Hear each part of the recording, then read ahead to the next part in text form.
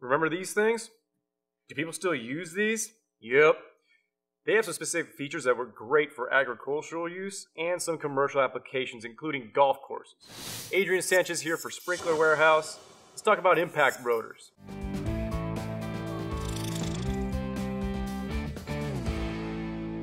Impact sprinklers were invented in 1933, so these things have been around for about 85 years. They have mostly been replaced by gear-driven rotors. Gear-driven rotors are much quieter and highly efficient. So if you live on a cul-de-sac or you can hear your neighbor's TV, you're almost certainly going to want a gear-driven rotor. However, for agricultural use, the impact rotor is still a very good way to go. Impacts use a lot more water, tend to need higher water pressure, and are capable of throwing water for a wider radius. For example, this Aqualine I100 is a 1-inch impact. Its radius is from 57 to 80 feet. If you buy an impact made from brass, they can last a really long time. Impacts are a really good idea when your water source is a well, pond, or some other dirty water source.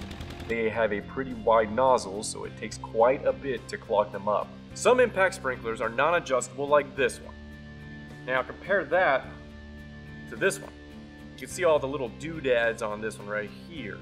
The non-adjustable one is always going to cover a full 360 degrees. If it's throwing water too far, you'll have to reduce the water pressure going into the sprinkler. To do that, you can buy a pressure regulator for each sprinkler.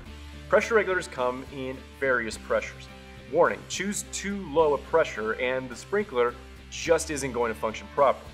Another way to reduce the flow of water to the sprinkler is at the valve. Automatic valves that have flow control allow you to adjust the flow of water. This is the Aqualine I100A014. It's a good example of a brass impact rotor. This is your diffuser screw. To reduce the distance the rotor is throwing water, you turn the screw so it breaks up the stream of water coming from this nozzle.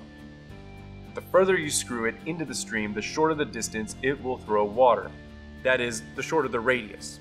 To get the maximum distance, you unscrew the diffuser screw until it's completely out of the way of the stream. Some models also have a diffuser control flap like this one.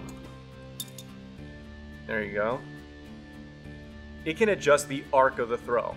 And some plastic models have a control dial on top, which you can use to adjust the radius.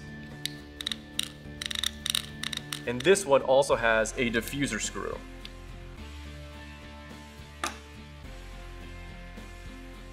This is your trip collar, also known as the arc adjuster. With these two lined up like this, you'll get a 3/4 arc. This is the trip pin, and when it hits one of these prongs on the trip collar, it reverses direction. So if you want to narrow the arc, adjust these together until you get the arc you want. See, this is a half circle. This is a quarter circle. If I want a full circle, just push up the trip pin like this. Now you'll get 360 degrees of glorious gentrification. As one of the reviewers on our website said about this model, once you turn it on, don't get in the way or you'll get soaked. This one is built similarly. These are the trip collars. This is the trip pin. It pops out of the way like this, or down like this. This plastic model by Aqualine is very similar. Trip collars, trip pin, disengaged, engaged, disengaged. If you got some debris stuck up in here, use a wrench to unscrew this nozzle. Gently put a wire in here and dislodge the crud. If you've got some hard water buildup, use a vinegar and water solution to dissolve and clear out the buildup. Don't ever drill out the nozzle hole larger. Bad idea. The rotor probably will not work correctly if you do that. Never spray any part of this with lubricant. I know putting lubricant seems logical, but it's actually counterproductive. Lubricant will just gum it up. Impacts are non-pressure compensating. So if you've got a line of impacts on the same line, the ones closer to the water source will be getting higher water pressure than the ones down the line. The way to compensate for this is to put inline pressure regulators like this one on all of your impacts. That'll bring the pressure down a bit. They won't be able to throw as far, but it'll give you consistency between the rotors. This is a Hendrickson 3/4 inch inline pressure regulator. They come in various pressures. You don't want to set the pressure too low or your impact rotor won't function. Do not connect it to the impacts like this. You should always have some sort of PVC fitting between brass and plastic parts. The brass can easily break or stretch the plastic. The PVC fitting is easy and cheap to replace. Notice that this pressure regulator has an arrow on it to tell you the flow direction. Don't connect it so the flow is backwards.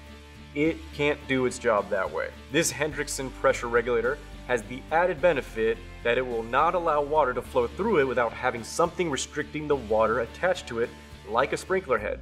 So if someone swiped one of your sprinkler heads or it somehow got knocked off, the water would stop, as opposed to not having one of these and then the water would flow unrestricted, flooding your field and wasting a ton of water.